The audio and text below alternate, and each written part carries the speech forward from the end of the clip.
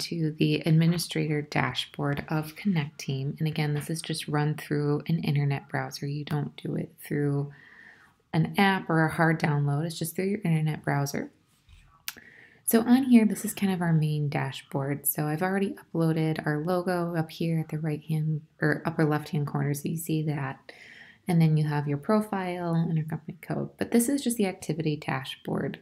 This one, we don't really need a whole lot. It is nice to see sometimes, especially if we post something important information, you can see, when students check it or when they open it on their phones. You can see there's kind of a spike here, and then it tapers off and whatnot.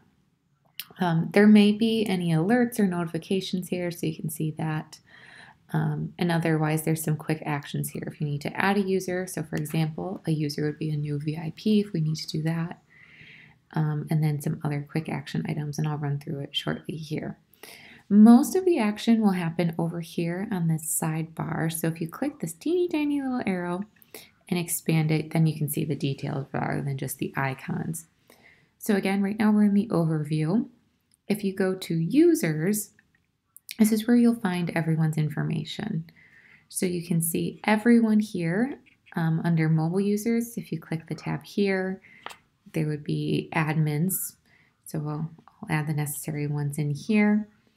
And then archives, for example, that would be any former VIPs or whatnot if we want to just keep those in file for maybe later use. But otherwise, you can see everyone here, their first name, last name, title. I pretty much just named everyone a VIP or VIP admin, depending on the department that we're under and when they were added. And then it is nice, you can see like the last mobile login or something like that.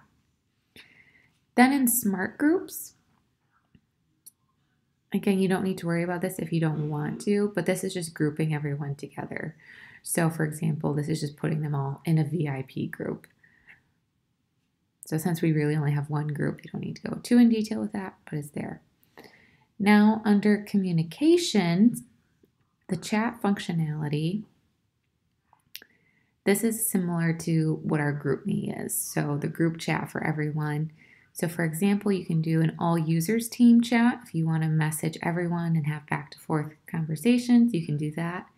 It is nice. You can write a message. You can also click the little paperclip icon and you can attach a file, an image, video, whatever you need to, especially if you need to communicate something to them. So you can do that. Or for example, we can do one-on-one conversations. So for example, I sent a quick message to Stella about her scheduling preference. So you can do one-on-one or a whole group chat. So there's that.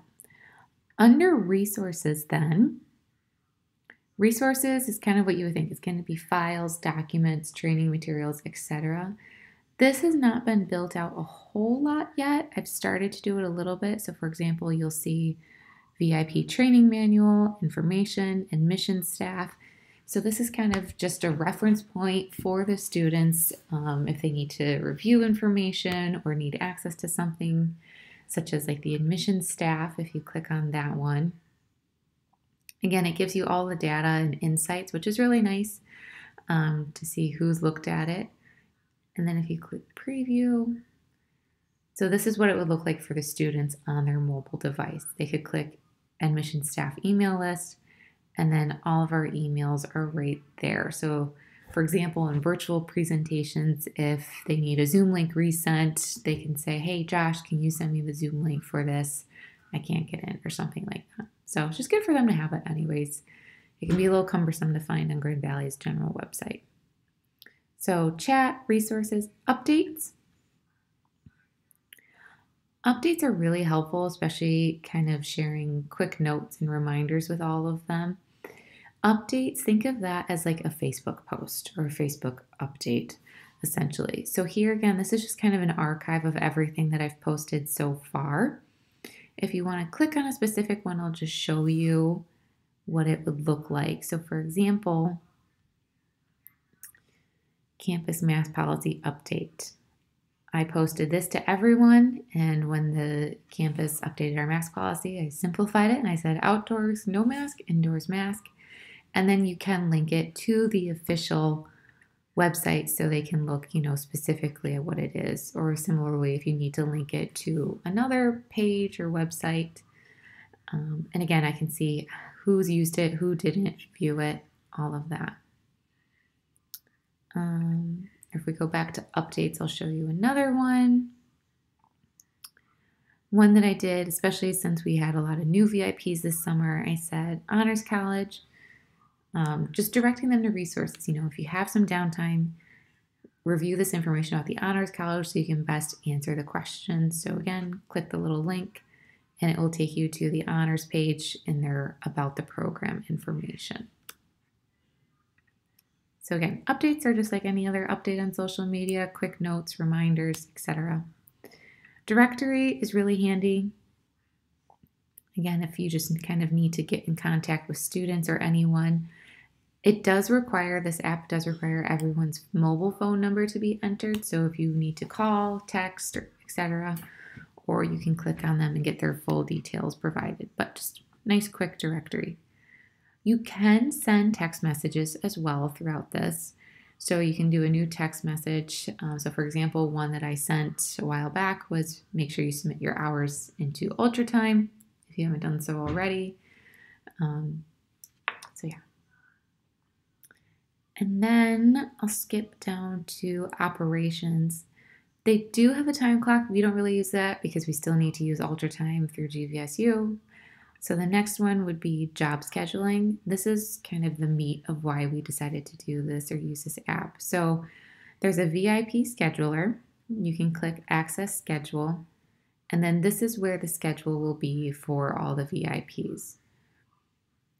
So right now you can view it week by week. You can view it a month at a time. It's a little bit harder to see though, or you can even do a daily view. So if we just go to week, on the far left-hand column are the different jobs. So we're viewing it by jobs. So there's two primary jobs, the front desk admin, so on the third floor there, and then just the VIP tour. So just the general VIPs going out on tour.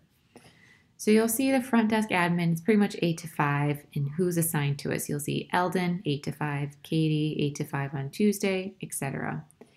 If you were to click on it, you'll get full details of the shift. So start 8 to 5, what the title is, Eldon is the user on this one, location, you can enter specifically our address, any notes or attachments, you can add that there as well. For the VIP tours, again, this is all kind of preloaded. So I've created templates for each tour. So there's a template for the 9 a.m. tour, the 11, etc., and then just plug in the users accordingly. So if we look at, for example, the 9 a.m. one, you can quick hover over it and see who the users are assigned to that shift. And then click in the details. I have it scheduled for about 9 to 10:30 a.m. Obviously, they may go a little over, whatever, but just rough estimate for scheduling purposes.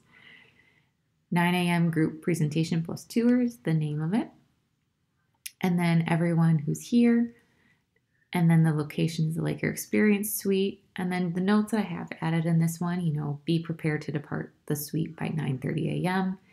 And I did upload the tour route and talking points on all of these. So especially if someone is new, I know we don't encourage cell phone usage while they're on a VIP or on a tour, but if they need a quick sneak and, get some statistics or something, that's there for them. So then that's just repeated. I didn't change anything, so discard changes. So then that's repeated for all of them. And the nice thing is once that you build like a week, so when we have a new week or a new schedule, I just need to make the week once and then you can copy and paste. So primarily I'm anticipating Melanie and I to use this functionality the most, but everyone else is just nice and easy to see where someone is and who's in, this tour, etc. For the students on their mobile app version, they can request to exchange a shift with somebody through the app. If they do that, so for example, if Austin decides to switch with Stella for the 3 p.m., if they make that switch in the app on their own, it'll automatically adjust on here. So, a lot of times they're still in the habit of letting us know, but if they figure it out, great. And we could see that, Austin switched it out with somebody else. So it automatically updates here. So that's the main functionality. Chat, if you need to message somebody, updates, if you're sending kind of a general broadcast to all students, and then the scheduling tool within the operations function.